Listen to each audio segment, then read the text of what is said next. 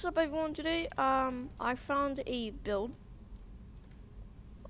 and I made it up actually. I literally made it up. It's a build that does more damage over time, which makes it really powerful.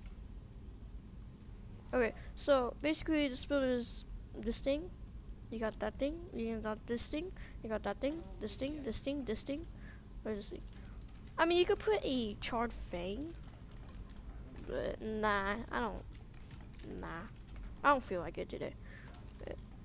I'm level 1.52 trillion, and I can literally deal damage over time that he just dies. So let's test out the damage. Okay, so I'm gonna make myself level, let's say 100 billion. This will take a while. Okay, for example, I'm, let's say, level 140 billion. And you have this type of setup. This setup, you can get this easily. Banraid, Rebirth 7, Rebirth 8. These are easy to get.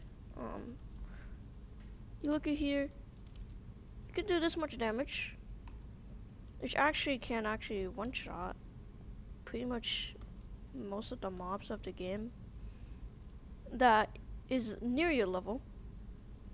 Great. So I'm level 100 billion. These are level, okay. So let's take example, going in the depths portal. Let's take example for this. Also, quick tip, if you want to get to 1 trillion, go on this guy. But I'm gonna test him.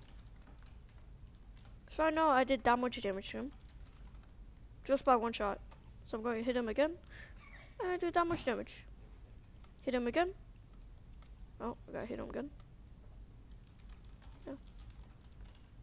So I can literally grind these people. Like, he dies. So this guy,